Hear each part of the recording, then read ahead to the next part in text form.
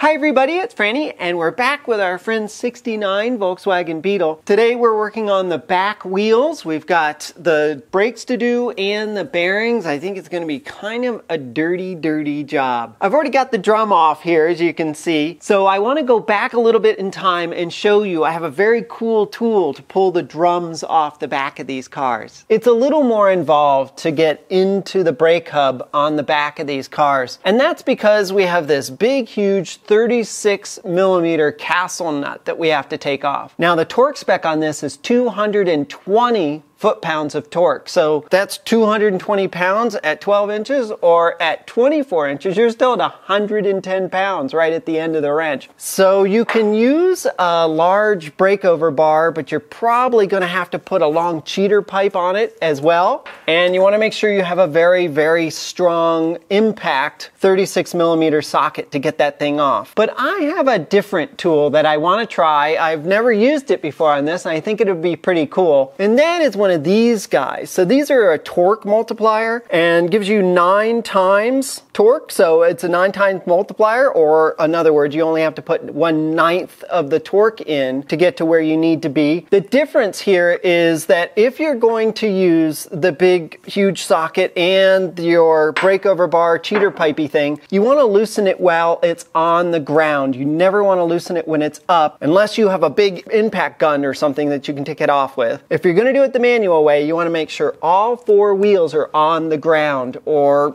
you could totally upset the car if it's in the air. We're going to actually be taking it off with the car up on the jack stands, because we're not going to put any external force, really, to speak of, on the car itself. So kind of standard procedure, we're going to get the wheel off and we're going to get the car up and get it on a jack stand and see if we can get this nut off with this guy. With the wheel off, our next step is to pull out this big cotter pin here. So what we do is we take our wheel bolts and we attach this gear ring here to the hub. There we go. The way it works, we put this guy over the top of this, and then we make sure that the gears are meshing up here at the top. Then it's just a matter of rolling it across the top of the gear rail here and loosening this guy up. All right. There we go.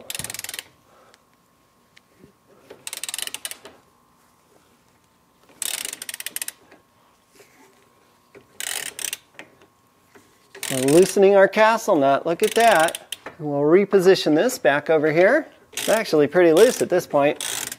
There we go. Now this guy is super sweet for getting this stuff off, but it's actually even sweeter for putting it back on, because how do you know if you have 220 foot-pounds of torque? You just, nobody, you just don't. You have to kind of calculate it. How's your weight? How long is your cheater pipe? Whatever. Since this is a 9-to-1, all you have to do is take 220, divide it by 9, set your torque wrench, and just crank away until it goes click. And you've got it right. So this is great. I love this thing. It's really cool. It also works for taking the gland nut off the flywheel on these cars as well. There's other little bits for it that you can kind of hook up, and there's another gear rail on here that actually hooks up with the gear that's around the outside of the flywheel, and it works great for that as well. Now the reason this torque is so high is because this inner axle is splined, and this drum just sits on that spline. And if that gets loose at all and it's not tight enough, you can actually just completely destroy the splines on the drive, and that would be a very bad thing. So that's the reason for the high torque on these. Before you pull your brake drum off, there's one thing you might have forgotten, and that is to release the parking brake. You'll never get this thing off if the parking brake's on. So let me go double check and make sure the parking brake is off on the car. All right, our parking brake is off. That's a good sign. I do still have the car in gear, but at least the parking brake is off. There we go. First, let's start by inspecting the actual brake drum. We're feeling inside here for any gouges or any bad marks, and also a big lip here that would signify that we're kind of at the end of the life of this thing. It feels okay. Next, what we're looking for is right there at the base of the shaft. We're looking to make sure that the seal is good and we don't have any leakage. It looks great. No problem there. That looks really good. Next, we take a look at our brake cylinder up here. I do see a little bit of schmutz, but I don't think that's actually leaking at all. We'll check it a little more carefully. But the rest of this looks good. How do our pads look? They look very good as well. They're an even thickness all the way around. That's a good sign that they're sort of in adjustment, I suppose. What about the condition of our springs and little clips and things that are holding the springs on? They look good. And this little guy here is our parking brake cable. I want to make sure that's one attached, not broken. Looks like somebody's probably been in here working on these brakes not too awfully long ago. You can take a look at these adjusters down there as well. Yep, looks pretty good. Our little spacer bar there, spreader bar, looks like it's in good shape. All right, that all looks good. All right, let's see if we've got any leakage underneath here. Oh, it looks nice and dry. And on this side, uh-oh, look at this. We've got a bunch of fluid here. Yeah, that's not good. Well, that's a little disappointing. Looks like this cylinder is just not in good place. Just like the front one wasn't in a good place either. So we're gonna have to either repair it or replace it. Since we're gonna have to pull this thing apart, I am gonna take a bunch of pictures. The rears are a bit more complicated because they've got the parking brake and such here and this little spanner bitty up here. And you wanna take a look at your springs and where they're all plugged in. So I'm gonna take a bunch of pictures of it.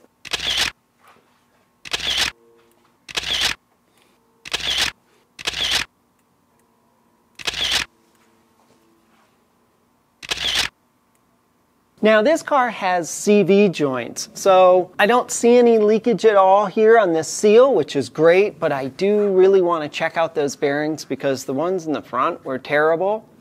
So these could be a mess as well. Let me go ahead and pull the rest of the brakes off here first so we can get all this stuff out of the way. Now you're probably wondering, how do you know that your bearings are bad? That's a great question actually, and I've had a little trouble figuring that out. Now it's not a great idea at this angle really to spin the axle too awfully much. It puts a little bit of strain on these CV joints, and I'm not feeling like rumbling or anything in this thing, but our front bearings were so bad on this car, it's a possibility. And then there's something else. So check out this play. You hear that? And then this way as well. So it's both directions, up and down. So I just don't think there should be that much play and that much sort of clicky, clicky, clanky, clanky noise.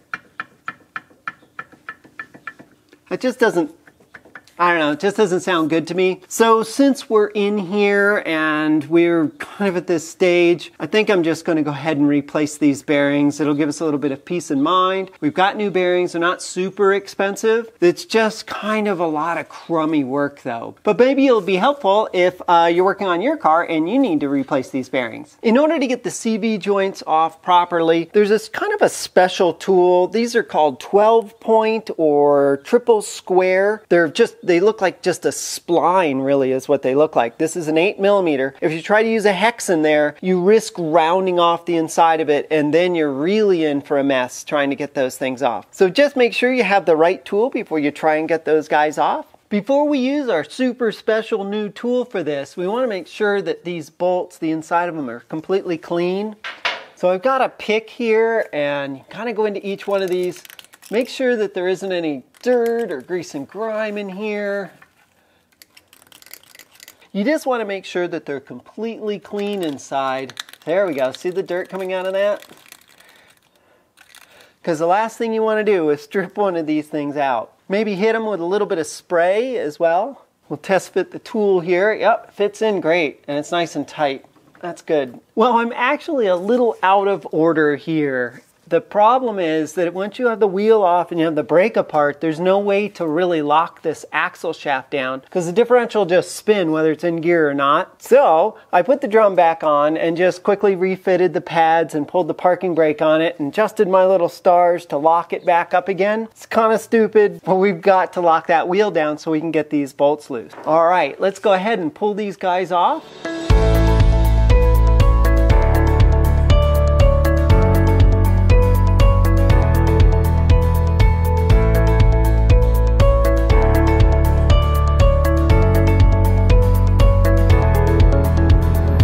We really don't want anything getting into the back of the CV joint here. So I've got a bag and I'm gonna pull it out. See the grease there. And I'm gonna put a bag around it. Try and keep it as clean as possible. In addition, we're gonna need that guy out of the way. So you can either zip tie it up here or use a bungee cord, whatever you want to. Just hold this guy up and out of the way. At this point, we should be able to pull our axle out. Now I'm gonna remove this front cover here as well. I've already loosened this up and taken it off, but they're just 14mm bolts, are kind of a weird size, but pull these guys off. You know, when you take this guy off, there's a big spacer in here, and this spacer has a bevel on it, and flat on this side, bevel on this side. It's very important that this goes back in the same way.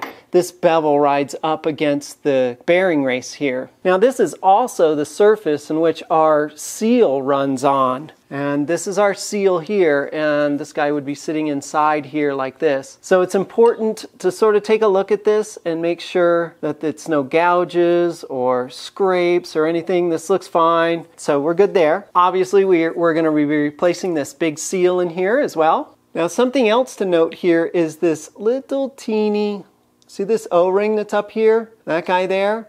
Those things are actually pretty hard to find. You should have one up there. It's just a secondary, like a dust seal for this big plate as it sits on there. It's just really a dust seal. But this is kind of a little bit hard to find. The older kits, remember I talked about the older style axles, the axle tubes, they also have a gasket like this as well, but it's actually pretty important, and I think it's a little bit thicker than this one. This one should be relatively thin. With that front plate loose, we should be able to just push this axle backwards. There's nothing really holding it on.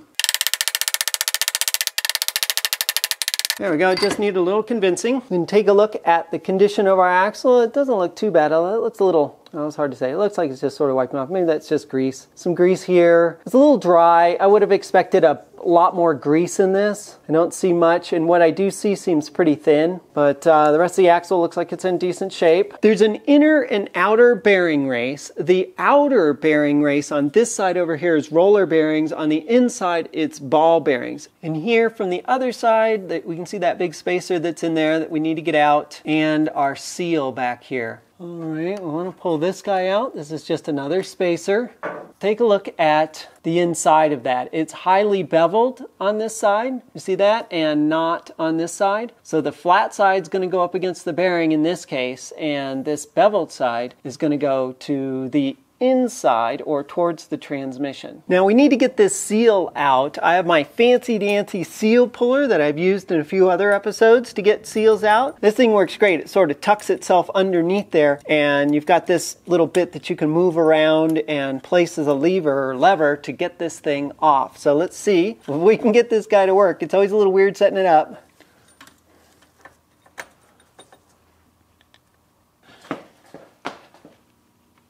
There it goes. Holy cow. Wow. That little guy was in there. This is awesome. This thing works great. It works best if you've got your shaft still in there. It gives it something to hold this thing against as it's pulling. If you hold it correctly, I guess it does kind of work. So this thing's awesome. This is what we're after. We need to remove this ring clip. It's a bear. To get this ring clip off, it's super serial. And I have a pair of ring pliers here, but these are obviously pretty darn wimpy, huh? So I don't think they'd be up to the challenge. So I bought a better set. This guy looks pretty beefy. So let's see if it works.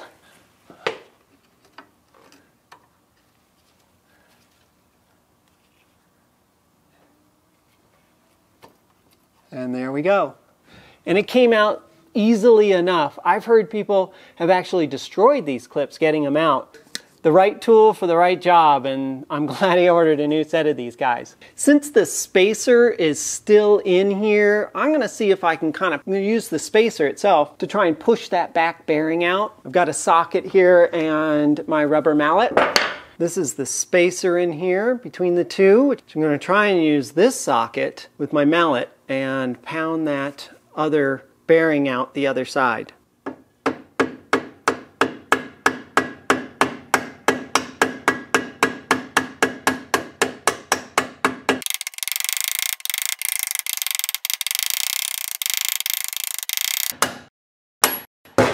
And there it goes.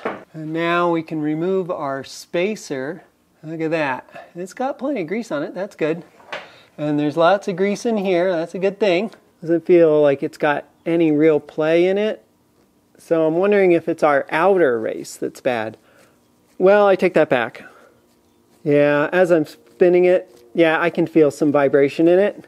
Yeah, it should be totally smooth.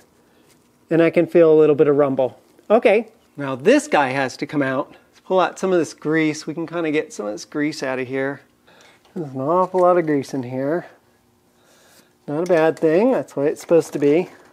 All right, well, we'll try to get our 36 millimeter in there and pound that guy out. Hopefully, it will grab hold of it and take it out.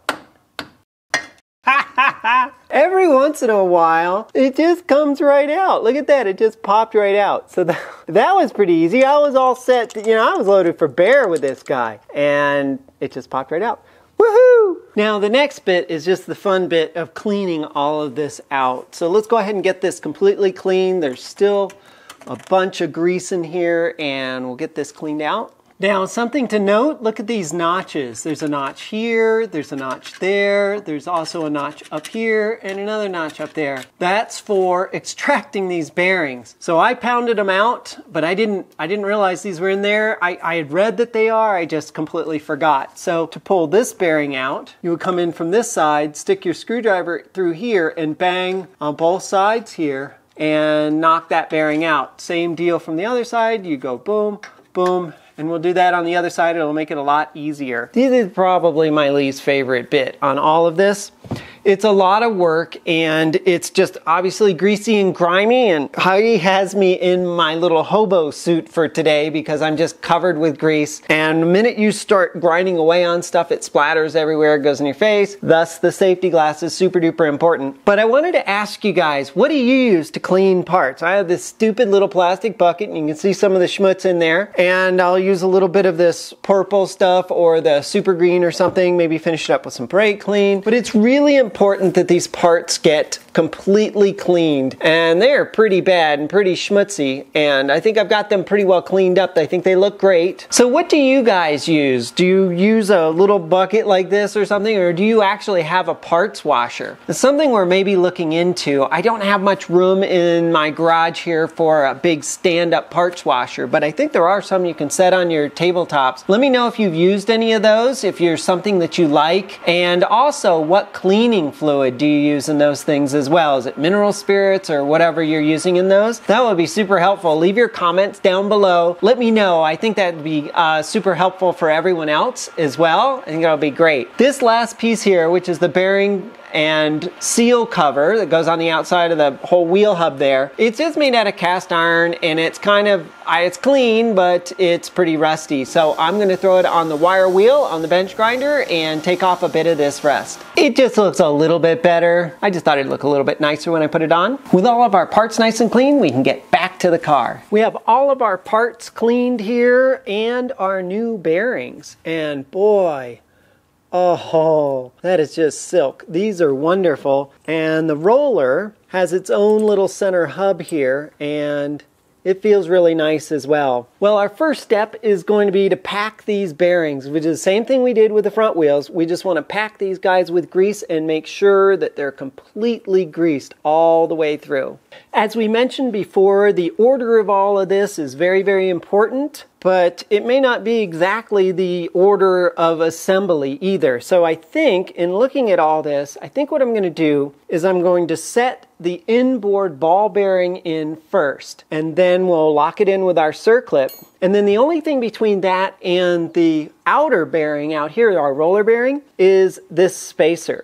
So I think that'll be a good start. The first thing I want to do is to pound in our inner bearing. That's our ball bearing. This is the old one. And remember the trick we did up front with the races? Well, we did the same thing with this, because this is my biggest socket that I have. It's not going to contact this outer edge very well at all. And I'm afraid if I use this to push in the new bearing, I'll put too much stress on the balls and I could break them. So what I want to do is use this guy. I've ground it down. It will fit in very easily in here.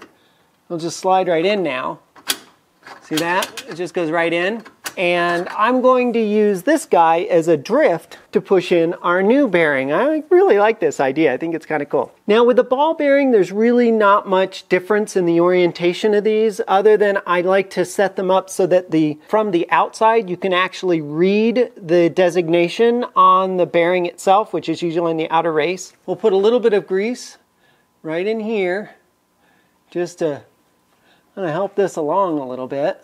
All right, and you can kind of barely see there's some writing here on the outside. So we're going to push our bearing in this way. I'm actually going to clean the plastic part of this hammer because it's a little bit dirty, and I don't want to be banging dirt into my bearing. There we go, quite a bit cleaner. Making sure our hands are clean as well.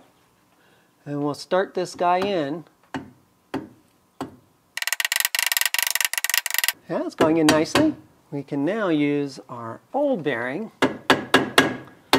and start to use this as a drift.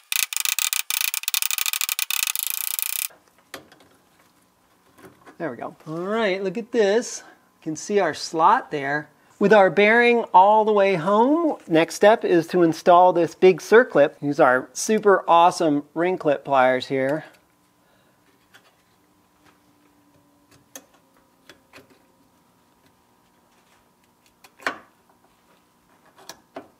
Okay, make sure it sits all the way in.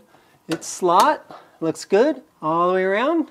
Yep, that looks great. All right, well that bearing's in. With the inner bearing in, next thing I'm going to do is fill this cavity with grease and lay in our spacer. This can go in either way, so no problem there, but we have to make sure we put it in inside here before we set our outer bearing. So you just don't want to forget that. All right, here we go. I'll add a bunch of grease in here.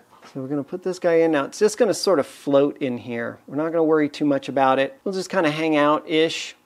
That looks pretty good, I think. Now my next question was the orientation of the roller bearing, because it's not symmetric. It has a removable, like we talked about, this removable insert, but on the back of it, it has the clip for all the little cylinders in there. And looking at this and looking on the web, I couldn't find anything super definitive, but I believe, once again, that we want our inscriptions on the outside of the bearing facing outwards so that we could read them. And I believe this little plastic snap guy here that holds the cylinders in is going to go on the inside. You can see the inscriptions and things on the outside there. I'll place this guy in. Now remember, this one came out pretty easily, so I expect it'll go in pretty easily too.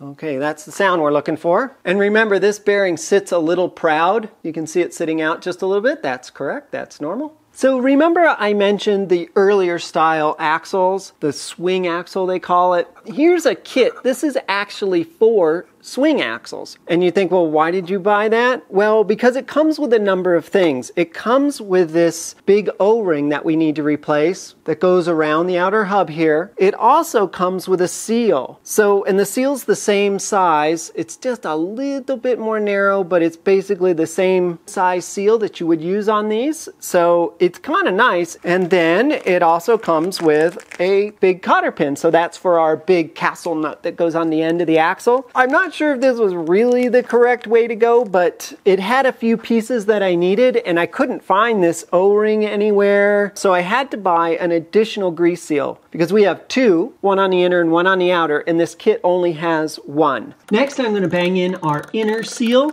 Goes right over here.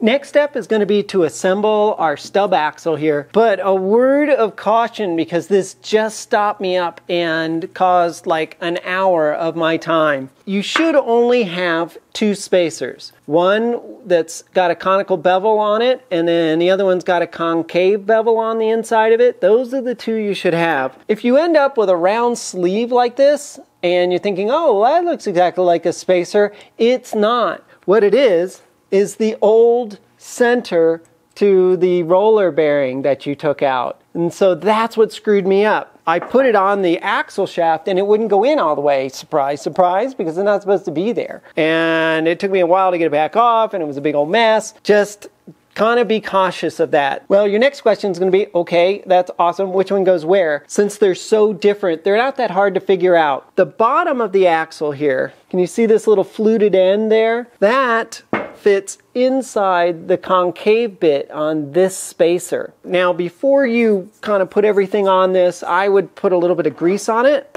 I think just makes life a little bit easier because we're going to have to slide this through our new bearing races. And just sort of coating it with a bit of grease just to really help it along. Now we can take our spacer with that concave bit on it, put it face down here, drop it all the way down on the bottom. There we go. It might kind of get a little fussy on you, but it will go down. There it goes. Our next step is just to insert the stub axle. All right, just kind of goes in here like this.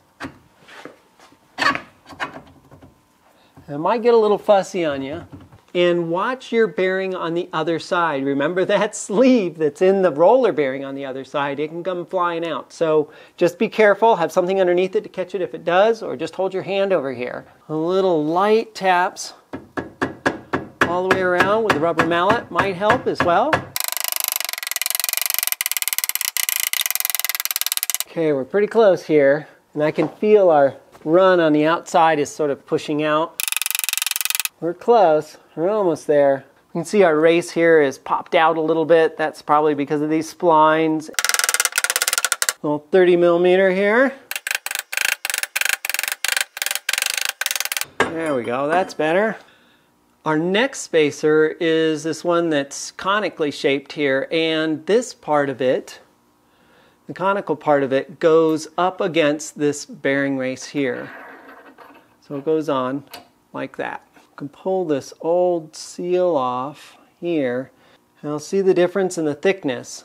This one, the original one, is quite a bit thinner, but it's also pretty weird too. It wasn't on all the way, and I think it got pinched, so it looks a little strange.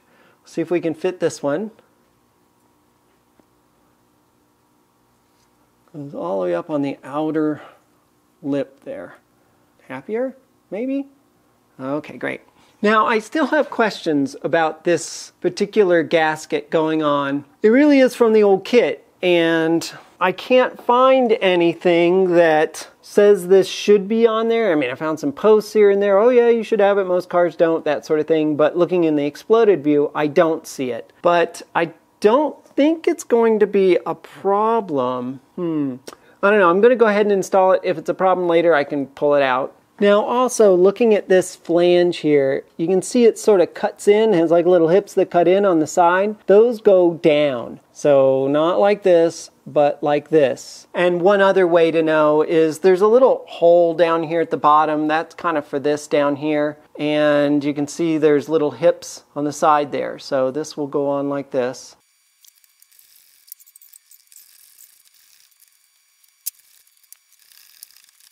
I'm just going to move this spacer back a little bit so I can get some more grease in here, and then finally we will fit our seal over the cover here. I'll pull you off actually.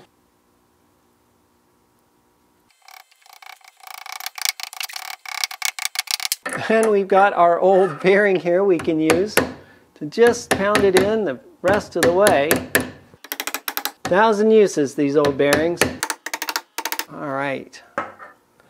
Now we can slide this guy on. It'll slide into the seal. We've got a lot of extra grease here, and that's a good thing. There it goes. See it squirting out around the splines. That's a great sign. We are packed. All right, this grease around the outside we don't need. I'm going to clean that off because that's just going to end up in the brakes. I still feel like this flange needs to come in a little bit. I just don't feel like the whole assembly is quite pulled in all the way. So I just real quick like a bunny put on the drum here, and I'm just going to use it to sort of pull the assembly together. There it goes. There it's seated. And there we go. Our flange is quite a bit closer. That feels where it should be. And as I was running this nut in, it just absolutely stopped, which is what I would expect, and that's great. Well, I looked all over for a torque spec for these guys and couldn't really find one. So they just need to be, I think, sort of nipped up a bit and kind of tight, but don't go crazy on them. I think that feels pretty good. Well, you remember how it was when we started, that clicky clicky. Let's see how we did. Oh my gosh. Yeah, nothing. So it's got no movement at all, which is what you'd expect. A wheel bearing really shouldn't have any play in it at all. In or out, up or down, just shouldn't have any play. So okay, well I think we did a good job on our bearings. Let's go ahead and get to those brakes. Well, this episode's getting a little long in the tooth, so I'm gonna go ahead and cut it off here. We still have a bit of work to do on our Beetle. We've got brakes to do in the back here, and we've got some leaky output shafts on the transmission axles, so we need to get that sorted as well. In addition, we've got other things to do. The shifting mechanism isn't quite right, and we have a new distributor to install, all sorts of stuff. So if you haven't subscribed to the channel, go ahead and do that now. Hit the little bell next to it to be notified, because you won't want to miss any content coming up on the Beetle. Oh, and our 911 as well. So we've got the transmission should be coming home very shortly, and we're going to be getting all the new bits for the interior very shortly as well. Oh, look at that. The hub's back on. Huh. All right, well, if you've got any questions or comments, go ahead and leave them down below and I'll get right to them. Thank you so much for watching, and as always, a very special thank you to our Patreon supporters. All right, well, until next time, safe travels. Bye.